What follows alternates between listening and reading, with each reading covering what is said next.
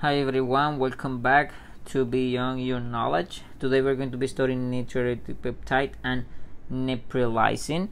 And before we continue, I would like to share with you James 1:12 and says, "Blessed is the man who remains steadfast under trial, for when he stood the test, will receive the crown of life, which God has promised to those who love him." Amen. Hallelujah. Beautiful word in His name. Well, now I just would like to explain what it is natriuretic peptide. So first, atrial natriuretic peptide is abbreviated. Oops, I should do this in black. Okay, it's abbreviated as ANP. So this atrial natriuretic peptide, it is secreted by the atrial cardiomyocytes.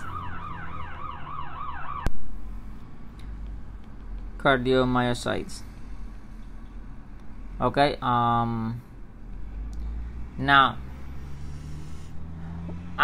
this is secreted by the atrial cardiomyocyte in response to atrial stretch. So if that is atrial stretch, it's going to release it. Okay.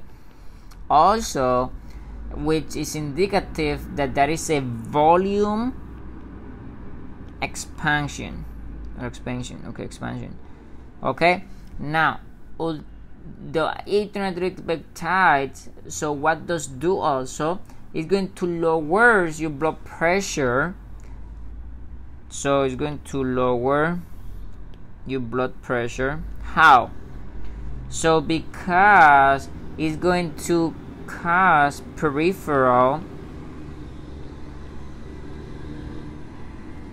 vasodilation. Okay. Also, it's going to cause natriuresis. Also, it's going to cause diuresis. And also this. Okay, Okay, let's see. The atrial natriuretic peptides binds to the natriuretic peptide receptors on where? If you have a receptor, the receptor is going to be where? On the membrane. Yeah, on the membrane. You're right. So it's going to bind there, and it's going to activate your guanylate cyclase and forming your cyclic GMP. It's going to activate the what? Your guanylate cyclase, and forming, what is going to form? Your GMP.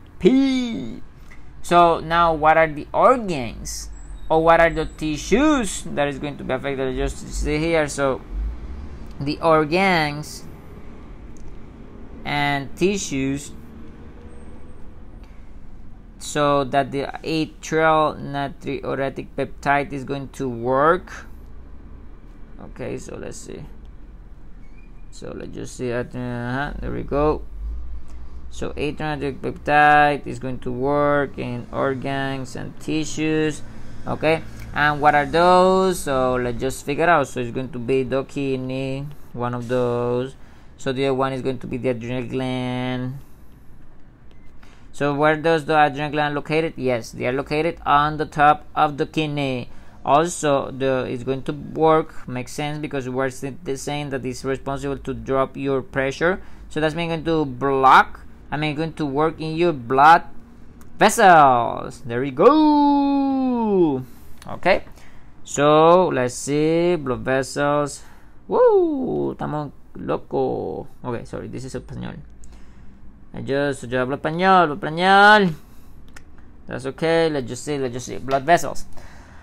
So the kidney, what does the ANP, or atrial natriuretic peptide, is going to do in the kidney? So it's going to dilate.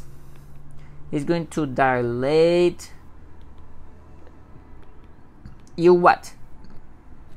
Your afferent arterioles. Arterioles.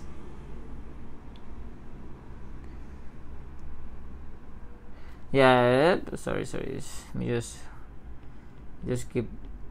Okay, your arterioles also is going to increase. Ooh, that becomes what are you going? Okay, so it's going to also increase your glomerular filtration rate, your glomerular filtration rate. Also is going to increase your urinary excretion. Okay, excretion. Also a urinary excretion of which one? Oh, there we go, two things: sodium and water. Okay. Also, Atrial Natriuretic Peptide limits sodium reabsorption. So also, your sodium is decreased, or yeah, so limits its reabsorption, which is the sodium reabsorption. Okay. Okay. Where? So this is in the proximal convoluted tubule. Okay. And also in the inner medulla. The inner medulla. What else? In the inner medulla, exactly in the collecting duct. Collecting duct. Okay. Okay, and also their function in the kidney is going to inhibit. So it's going to inhibit. Excuse me. It's going to inhibit your renin. So inhibit. So inhibit the solution before inhibit your renin. So basically, it has several functions. So for example, you dilate your afferent arterioles. You will increase your glomerular filtration rates. Increase urinary excretion of the sodium and the water, and then it limits its absorption of the sodium, and also the resorption then works in the PCT, proximal convoluted tube, in the inner medulla of the collecting duct, and inhibit your renin. So what do you think that is going to do now in the adrenal gland? So let's figure out. So in the let me just do. We'll do this here because we don't want to be confused. Let's figure out what. Okay, let's just adrenal gland is going to restricts your aldosterone secretion. Okay, restricts. You know what? I will do a new slide. Yeah, because we don't want to have a mess here. I'm just going to copy these two. Now we're going to do a new slide here, and then we can have more room there. There we go. Easy, easy. So now what's going to happen with the adrenal gland? In the adrenal gland is going to restrict. So to restrict your aldosterone secretion. Okay. What else do you think that's going to do here? So one time you restrict your aldosterone secretion, you are leading to increase in sodium and water excretion by the kidney. So that means that these things is going to lead to increase your sodium and your water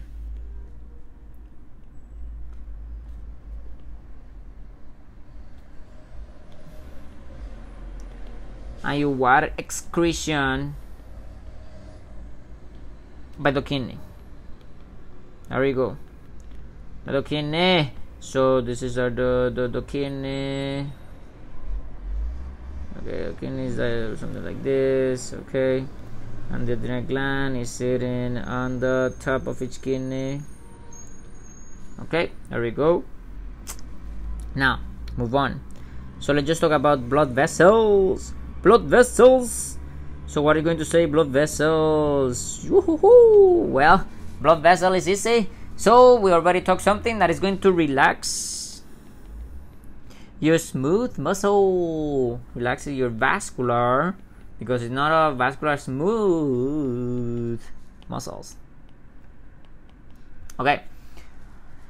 That is very important. In where? Two places: arterioles and venules. So one of those are going to be, the arterioles are red And remember, your venules are blue. Okay. What else do you think that is going to do? So it's going to produce. So this is equal. So this is equal to vasodilation. So it's going to decrease your blood pressure. Okay. So also another function that we can mention here, function that is that it increases your capillary permeability. Increases your capillary permeability. Okay. So what do you think that we can mention here? So, and then this is going to lead to to fluid extravasation. So fluid extravasation, and into where? Into the interstitium.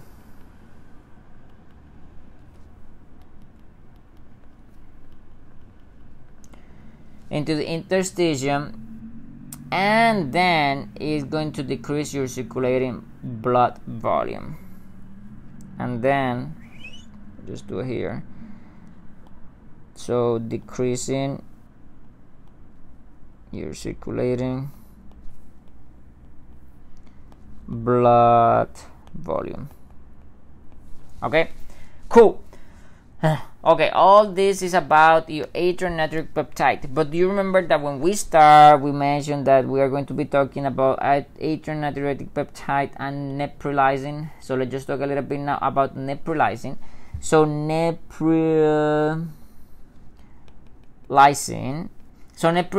first, it is a medication. So this is a medication, and the neprilysin is a metalloprotease.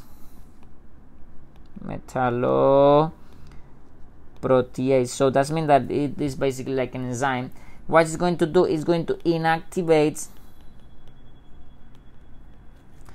several peptide hormones. Okay, so peptide hormones, what are those peptide hormones? Like bradykinin, like glucagon. Okay, so bradykinin is okay. Like enkephalins. Okay, like natriuretic peptide that we were talking about. Natriuretic peptide. Okay, so, and as we already mentioned, so you atrial natriuretic peptide, all those things that is secreted by the atrial cardiomyocytes. Okay. So, but now neprilysin has another name, which is also, we can call, if we have neprilysin, which it is an inhibitor, so it could be an inhibitor, and this one is an example is sacubitril.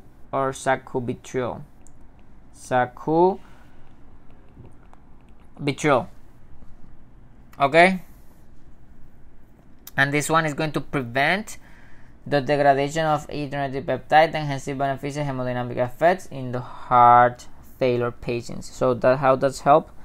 So how does help? Well, it's easy. So it's going to neprilysin inhibitors. The example sacubitril prevent. They are going to prevent. So how they're going to have? We're going to prevent the degradation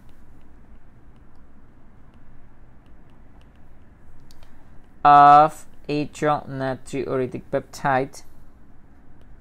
So how they do it? They enhance the beneficial hemodynamic effects. Hemodynamic effects in where? Heart failure patients. Got it? Well,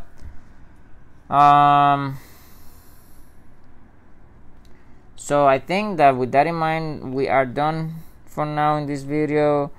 Thanks to God, thank you to Jesus. We learn, you learn, we learn. So God bless you, and we can do all things through Christ who strengthens us.